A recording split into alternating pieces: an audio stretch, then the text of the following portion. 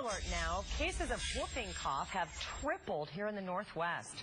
Doctors are strongly recommending now that every pregnant woman get a Tdap immunization.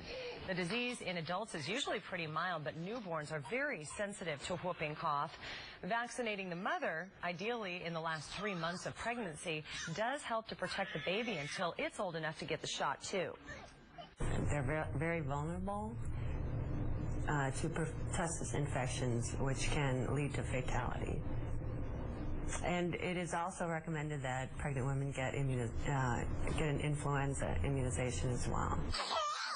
This is a relatively new recommendation, so be sure to talk with your doctor if you have any questions. Well, many of us woke up